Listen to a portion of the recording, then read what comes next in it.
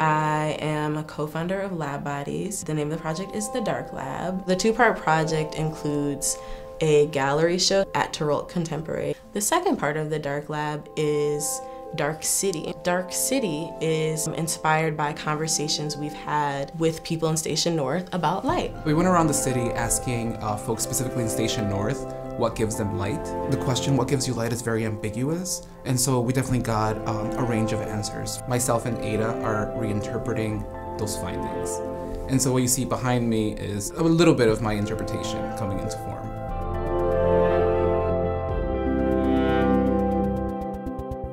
Last year in Baltimore, there was an uprising. This is the year anniversary, and I was really thinking about that and wanting to commemorate it in one way or another. We knew that we were going to be working with house-like structures that are made out of, again, this like glass-like plexiglass. I knew that I was going to be working with a vinyl cutter, and I decided to start cutting all these images and designing them, and then the plexiglass just creates that ethereal feeling that is almost like a memory.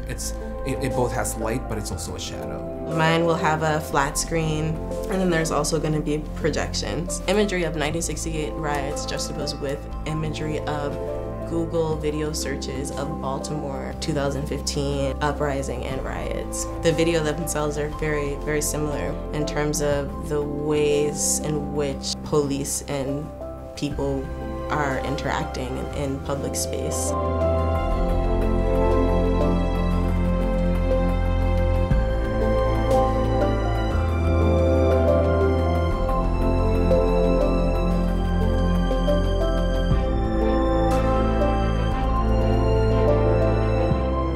These particular projects are designed to involve the community and to reflect that collaborative effort into an art piece.